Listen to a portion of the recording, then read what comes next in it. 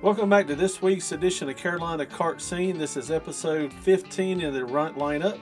We're going to talk about a lot of different tracks across 3 different states. We'll talk about some asphalt tracks that are running champ karts and some changes into the schedule. So let's get to it. First up is the racetrack we've talked about several times before, is Mitchell Speedway in Dudley, South Carolina. And they had recently put out a schedule. They are an asphalt track just outside of Goldsboro, North Carolina. But they had to cancel their event because it was conflicting with the champ karts that were running in Wake County Speedway. Unfortunately, the rain washed out Wake County Speedway on that Friday night, and they both are trying to run on Friday night. So Mitchell's going to try to adjust their schedule. Hopefully they do come out. Personally, we really enjoy running at this track. Amira this is one of her most favorite tracks. And so I'll be adding more champ karts because that's one of the big classes that both tracks have. And I've been noticing that we're having a lot more champ cars at some of the bigger tracks. So in future editions, you're going to be able to see that. So one of the first tracks we want to talk about is running in North Carolina is Ace Speedway. This racetrack runs the bigger cars, but they also run a weekly champ kart series within this particular track. This is one of the racetracks that seem to be running a weekly series. It is in Elon, North Carolina, which is just outside of Greensboro, North Carolina. And they have a rural package on their website, so definitely check them out if you are interested in running there. Next up is New River All-American Speedway in Jacksonville, North Carolina, which is in southeastern part of North Carolina.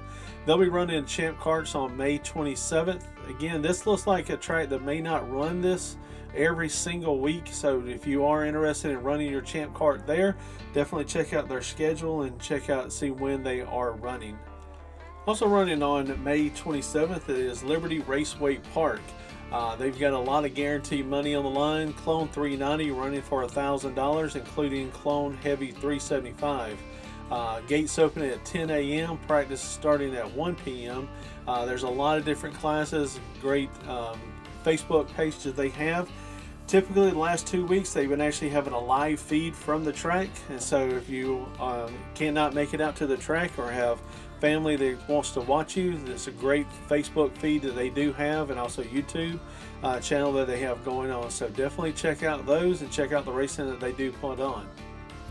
Next up is Margarettsville Speedway. I posted a lot of different races from this racetrack this past week, and so they are actually running on May 27th in Margarettsville, North Carolina. This is in northeast North Carolina, just close to the Virginia state line. We went out there and it was a great facility, really nice run. We're really strongly thinking of running this race coming up. So if you are in the area, gates open at 10 a.m. Practice and start at 12.